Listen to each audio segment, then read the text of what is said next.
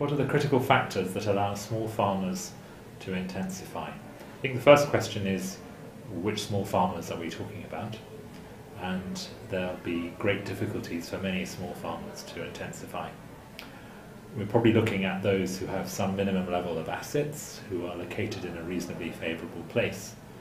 And of course, attempts can be made to make their situation more favourable, and critical things here will be help people to build up assets, education, and then to have good communications and roads. Mobile communications will be very important. The other thing is that there should be demand for the things that smallholders produce.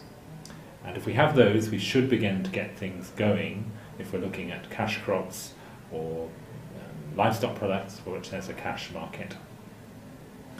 They may need the benefit from inputs and their benefit from credit, but that will probably come with time. And again, what's important there is a favourable environment, security, ability to communicate and to trust one another, to have market standards, and for these things to build up.